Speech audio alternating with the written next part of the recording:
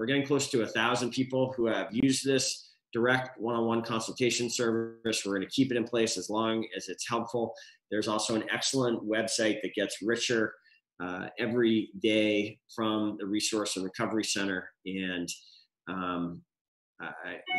if it's unemployment insurance or if it's almost any other challenge that you're facing in this crisis, go check it out. We'll have a full report from the Resource and Recovery Center on Monday, I think is the plan. Let's keep going, Olivia. So the next update we wanted to share today is about the BTV Community Mask Initiative. This has really been just one of the most heartwarming community efforts to happen since this pandemic began. We've seen so many heroic examples of people stepping up and helping their neighbors and helping strangers during this crisis. This mask effort has really been a sustained effort now that started in March. And at the beginning of April, we set the goal of essentially providing every essential worker in Burlington and every Burlingtonian who needed a mask, we wanted to give them one before May 15th, which was the date that the governor announced some time ago would be the end of or it was a milestone, at least in the stay home order. So we knew that right around May 15th, people would be coming out of their homes more frequently, and we wanted them to have a high quality mask from the city if they needed it for free. I'm excited to announce that earlier today, down on Main Street, I was there with some other members of the city team that you can see pictured there in the photo, and we handed over to the Burlington Housing Authority hundreds of masks that included within them the 20,000th community mask that has been made by this community effort since this initiative began. So again, this is an initiative where the city went out and bought back in March a truckload of high quality, durable denim material. And then our Chief Innovation Officer, Brian Lowe, who's going to take it away from here in a moment, worked very carefully with a number of other organizations to finalize a design that would have high quality specifications. Essentially, the goal was to try to create sort of surgical quality masks that could be reused again and again, washed again and again.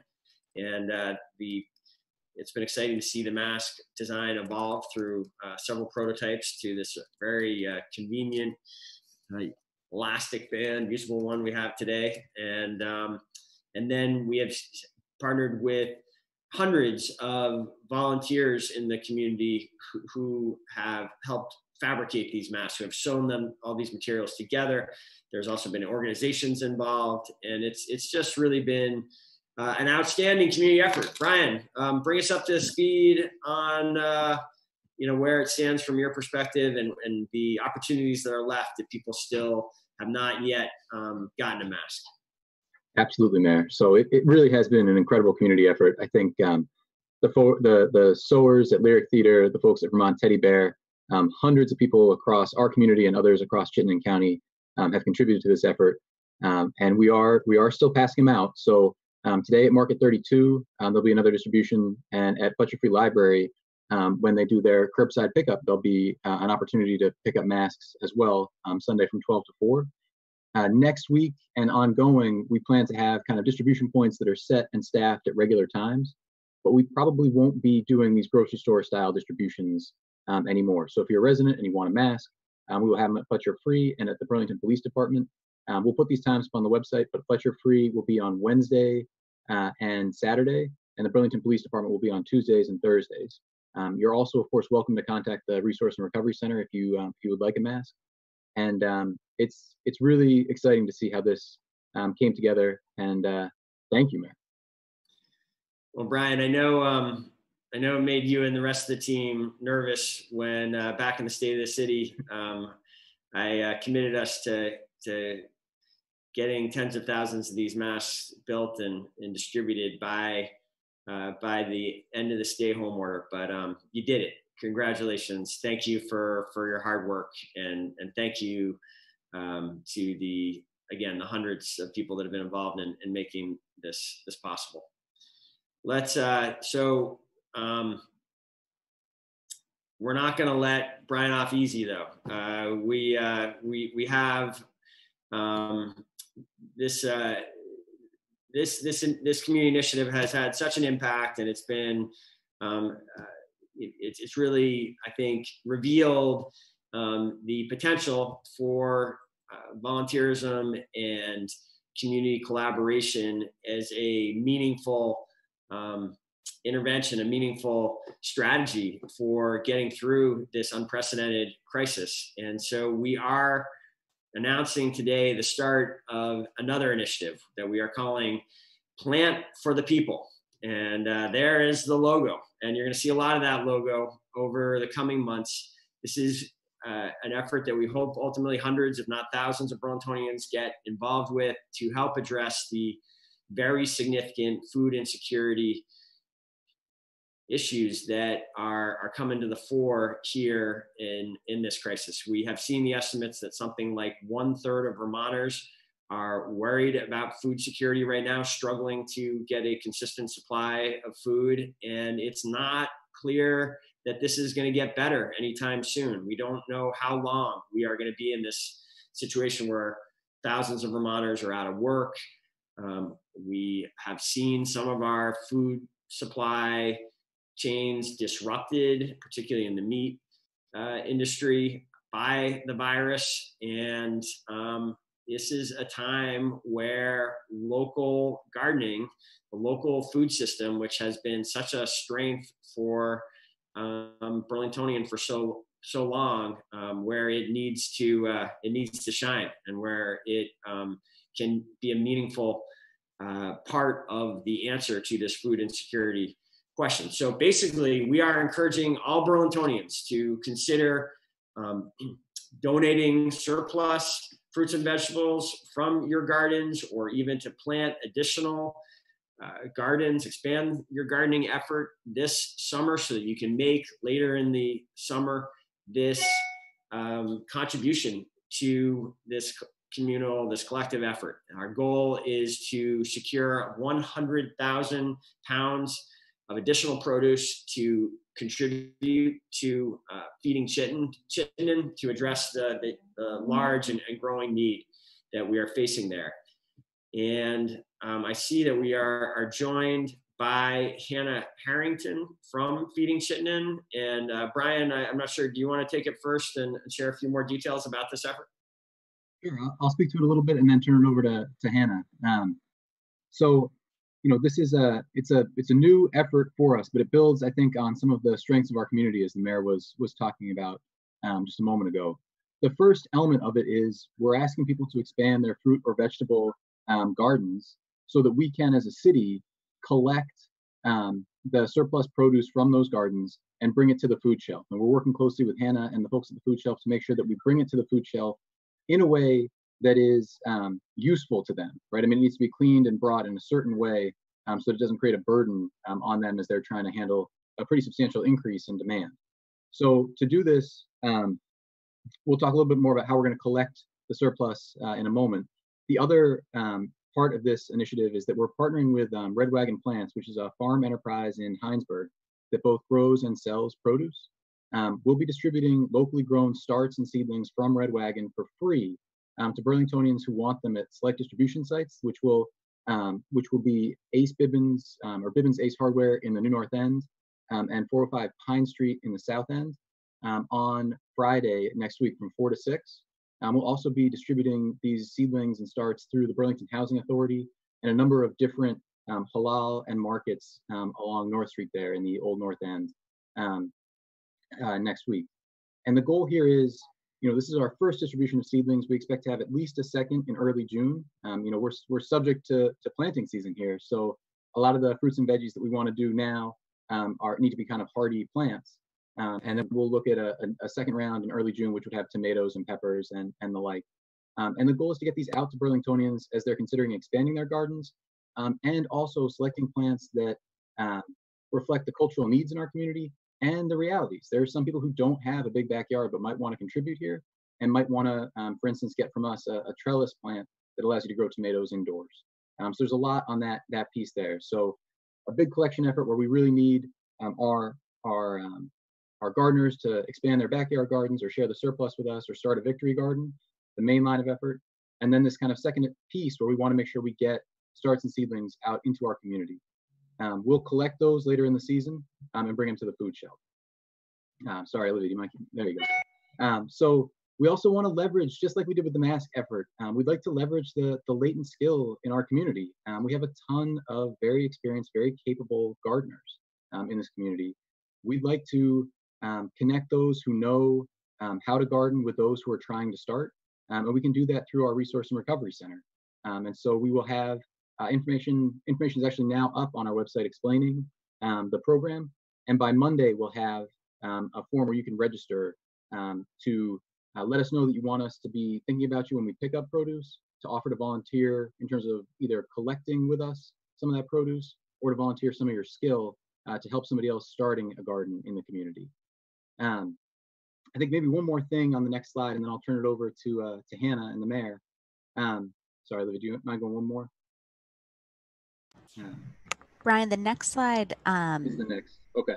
Yeah. Then why don't I do this? I'll turn it over to Hannah to speak a little bit about this from a food shelf perspective.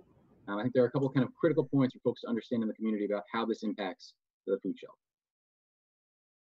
Thank you. Thank you all for having me today. This is such an exciting initiative for us because our mission is to provide food for those who need it. And a big part of that is making sure this food is quality, that this food is nutritious, and that we're not just meeting a caloric need, but we're also providing those in need with a balanced diet. And I think right now, of all times, in the middle of this health crisis, that's such a huge priority. So there is a real need for local fresh produce grown by Burlingtonians at the food shelf. We want to increase our distribution of fruits and vegetables in the coming months. And to meet that goal, when we have an increased need, we're going to need more support from the community. A range of fruits and vegetables will be great in the coming months so that we can address different dietary needs and preferences and also those different cultural sensitivities. So when planning your garden or thinking about what to plant, we recommend that folks think about what they like to eat, what they like to grow, and what they like to have in their garden, and that they consider donating some of that to the food shelf, and that those preferences will likely match and be expanded out in the community. So we are hoping that through this initiative, we'll get some really an increase in quantity, but also some really high quality produce because there is such great knowledge of gardening and such an excitement of it in the city. And we're thankful for the value that this initiative will have in this crisis, but also for the long-term value that this will have for our community. So thank you very much. Well, thank you, Hannah. And I think, Mayor, before I turn it over to you, just one last thing. That 100,000 pounds of food is definitely an ambitious goal. It's one we think we're going to strive hard to meet. And I think Hannah's point there about the long-term value of this initiative is really important. We want to, as a city, be oriented towards supporting the food shelf in crisis and beyond. And this is a kind of way we can take advantage of the crisis to strengthen our local food system. We also, you may be seeing some signs around the city. If you want to participate in this, we're going to have these kind of popsicle stick signs that note the kind of Plant for the People logo and have our tagline, which is a pepper in every pot underneath them for those who want to participate and kind of build that kind of community spirit around this, because I think it could be a fun initiative to partake in as well. So thank you, Mayor. Great. Well, thank you, Brian. Thank you, Hannah. Thanks for coming on today. And, this is an effort that's going to last throughout the season. So I'm sure we'll be talking many more times, giving updates on how this is going. I do hope, Hannah, that this will really impact the services that you're able to provide in this really healthy, wholesome way. So more to come. Thank you both for your leadership and helping getting this new exciting program set up. So next, we want to talk a little bit further about where, just sort of a quick update about the park reopening. Last weekend, we had the dog parks and the tennis courts, pickleball courts reopened after long closure. This weekend, the basketball courts are all back up, and I want to thank the Parks, Recreation, and Waterfront team for working hard to make that happen quickly. Once we made this decision this week that it was time to reopen those facilities as well. The only reason we hesitated on these is because the governor's guidance is that it is still too early for kind of full contact play to return. So if people want to use these basketball courts, the expectation is that you can shoot hoops and you can play a game of horse. There is not supposed to be, however, contact play. So we will have attendants out monitoring, trying to make sure people are educated about that. And we do ask for the cooperation of the Burlington public in making it safe for these facilities to be reopened. Second point we wanted to make, we know the governor had further announcements about the reopening of businesses here in Vermont at his press conference earlier today. There has been a swiftly moving set of new guidance that has come out in recent weeks. And I think we may be getting to a period where there's some period of stabilization, but I know there are all sorts of questions and clarifications. I'm sure there will continue to be refinements of the guidance for some time. And if you are working if you have a local business that is trying to navigate this period of remarkable flux and wants to open your business, but wants to make sure you're doing it with the latest best practices and following the latest guidance, and you have any confusion about that, this is another thing we can help you with at the RRC. There again is the contact information for the RRC. Again, you can either look at the considerable amount of guidance that we have published there already. You can also just get directly in touch and have some kind of one-on-one consultation. Frequently, we get questions that we don't immediately know the answers to, but we have a very good channel set up with the Agency of Commerce and Community Development to get clarifying questions addressed quickly. So if you are in any way struggling with this, we really encourage you to be in touch. We will be talking more about, again, we started today talking about the terrible jobless numbers that the federal government released earlier today. We know that this is the hardest time that most small businesses have ever faced in their history, and that many of them are kind of hanging on by the fingernails for survival through this economic storm. We have been working, in fact, in a few minutes, we again have a meeting of our small business task force. We are working closely with local small businesses to try to do anything we can to support them directly here in Burlington through this, and we will have an update on that on the briefing on Monday. More food security efforts.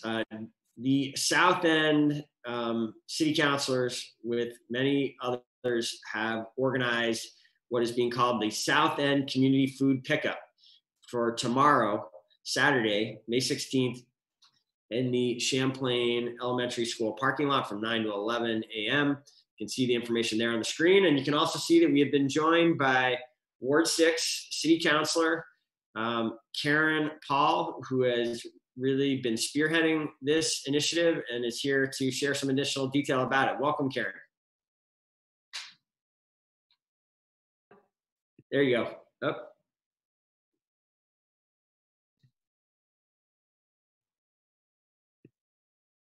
I think can you hear me now? We can. Okay. Go ahead. Great. Thank you. Thanks, Mayor. And thanks so much for inviting me onto this briefing. I appreciate it. It's another opportunity to get the word out about this event. I've been involved in my years as a city councilor. I've been involved in a lot of different initiatives. And I have to say this one has perhaps been the most meaningful. There's the event is, as you said, is tomorrow from 9 to 11. The school department has been very gracious in letting us use their parking lot. And it is building off the success of the New North End food pantry. Tom Fleury, who I've known since our years at Burlington High School, has been spearheading that for years and has been tremendously successful in connecting people, particularly in the New North End, who are suffering from food insecurity. And you're so right, Mayor. The number of people that are now affected by this is just tremendous. And I think it's incumbent upon all of us to do whatever we can to help those that are really in need. I did want to just give a shout out to a couple of people, and I'll try not to make the list too long, but there's been such an amazing outpouring of community support for this event that I have to acknowledge the hard work of a number of people.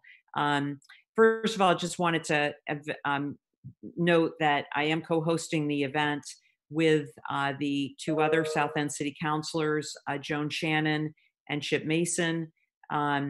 Also wanted to mention that in addition to flooding social media and Front Porch Forum and resharing posts, I think almost 100 times to promote this event, I did reach out to other city councilors and just wanted to acknowledge the enthusiastic support that other city councilors have given to this event, particularly councilors Hanson, Hightower, Stromberg, Pine, Carpenter, and Polino. And then the other thing I just have to share with everyone is the enormous amount of support that we have gotten from City Market. City Market has truly partnered with us for this event. They're just an enormous partner when it comes to addressing issues of food insecurity. Caroline Aubrey, who is the membership director of City Market's Food for All program, is going to be with us at the food pickup. That is a program that offers it's a discount program for all eligible Vermonters who receive 3 squares, WIC, SSI, and SSDI. It offers shoppers a 15% discount on produce and bulk, a 10% discount on all shopping store-wide for the whole year. And she will be out there to help get the word out. And then just 2 other acknowledgments. As you can see, the event will not only have food and grocery gift cards, there will be 200 BTV community masks. Brian has been amazing. Brian and his team have been amazing. And then free books available from the Fletcher Free Library. Emer Feeney is going to be with us. And also, we are grateful that Feeding Chittenden is going to be taking food donations. So anyone who brings non-perishables down to Champlain Elementary School, they will be going to Feeding Chittenden to help the greater Burlington and county effort. So sorry, that was a mouthful, but just had to get that out. Thank you. That was great, Karen. What a great combination of services, opportunities you're pulling together here. So thank you for your leadership on this. I appreciate that you did note the New North End Food Pantry, which has been a great effort as well. I was texting with leaders from that effort earlier this afternoon. I think we'll have them on sometime next week. We haven't really had them speak directly on this briefing before, and what they've been doing there has been awesome as well. So look forward to hearing how it goes tomorrow, Karen, and thank you again for doing this. You're very welcome. Well, we do, just in closing, we do hope that anyone who is in need will come. If if for any reason someone is unable to make it and they have a neighbor, a friend who is able to come in their place, that's fine too. We also do have a couple of people who have offered to deliver them to a doorstep if someone is unable to get to us and just doesn't have someone who can help them out with that. We're here to do that as well. So thank you. And thanks again for allowing me this time. Absolutely. Of course. We'll talk to you again soon. Thank you for Yes. being back with us. Thank you. The final update of the week is the Fun at Home resource of the day for Friday. And this is a great one. BCA has this whole segment on building fairy houses. And you can see a couple of the examples there. This is if you have raised a daughter in the last 15 years, you may know, maybe sons as well. I just haven't had that direct experience. These fairy houses have, this is essentially an essential skill now in 21st century childhood. And this is a good guide for how you can make really outstanding fairy houses. I have not seen the video yet myself, but the team at BCA has been turning out great content throughout this pandemic. And this is part of the finale of the Kids Week of activities. You can go there to the website for some of the others, which are still posted, for scavenger hunts and other arts activities, baking ideas. So check it out. I think that's what we have for today, right, Olivia? That's right. All right. Are there any questions? Anyone, any media questions? We do have some. Our first question is from Aiden Quigley at VT Digger. And Aiden, I see you here on Zoom, so I'm going to try to enable your microphone and you can ask your question directly. And reminder for other members of the media who are tuning in, you can let me know that you have a question by sending me an email at olivia@burlingtonvt.gov. And then you can either write your question, your email, and I can ask it, or if you're joining via Zoom, I can enable your microphone and you can ask the question directly. So Aiden, I am going to try to make this work. Aiden, you should be able to unmute your microphone now. Great. I think I did.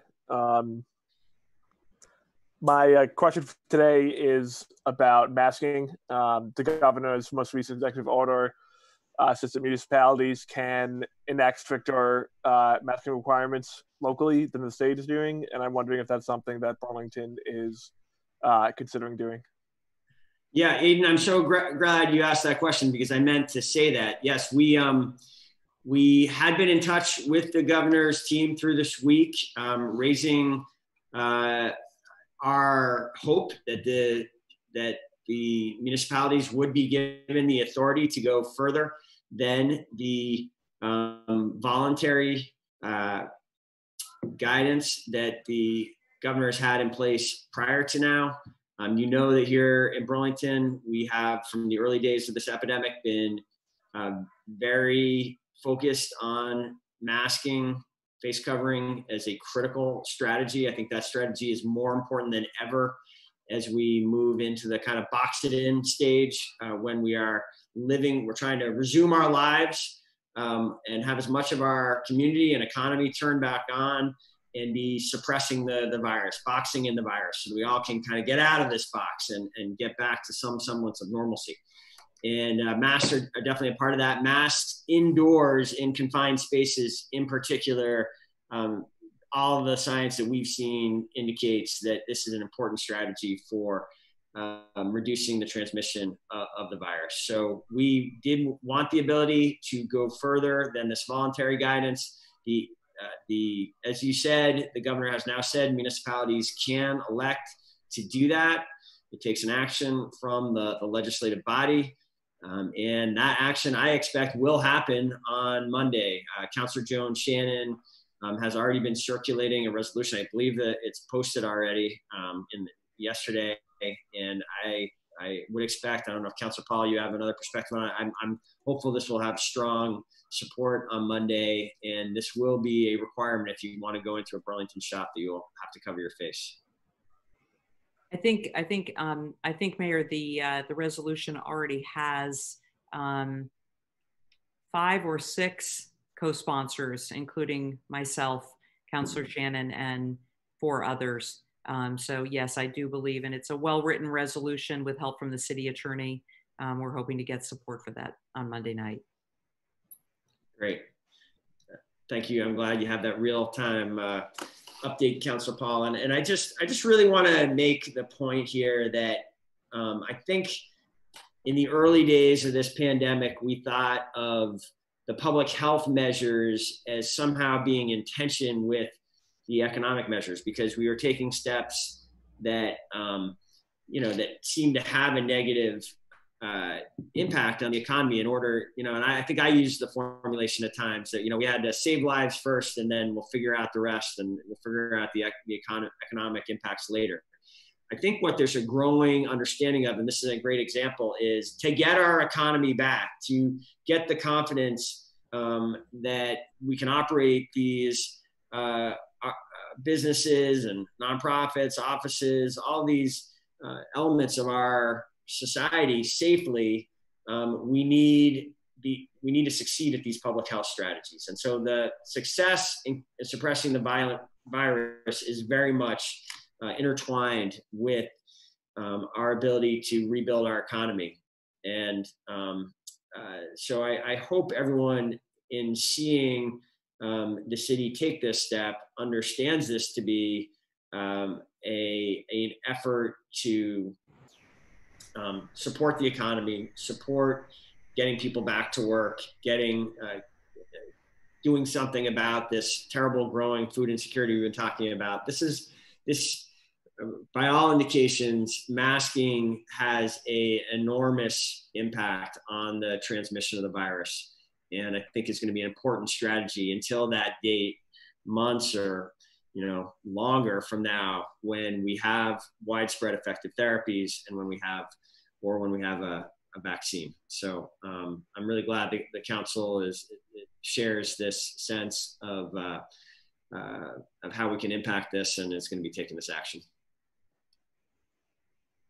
And it looks like that is our only question from a member of the media today.